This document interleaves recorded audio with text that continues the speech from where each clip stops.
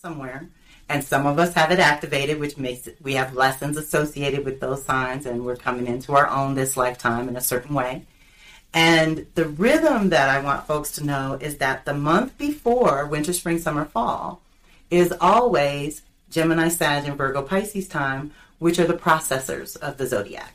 This is where we process life and all the information coming in mentally, spiritually, emotionally, and physically.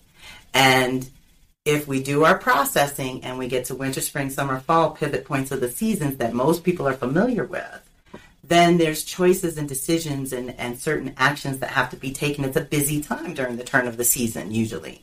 And then the month right after the turn of the season is always associated with Taurus, Scorpio, and Leo, Aquarius.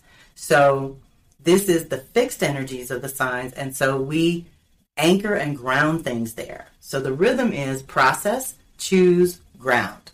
Process, choose, ground. That's our whole life. That's our rhythm, our natural annual rhythm going through the year. And if we sync up with it and you start to recognize the processing times versus the choice and decision times versus the anchoring ground times, then you start to get more effective, let's just say. And the seasons guide you and they give you permission to keep moving throughout your year so you don't get stuck in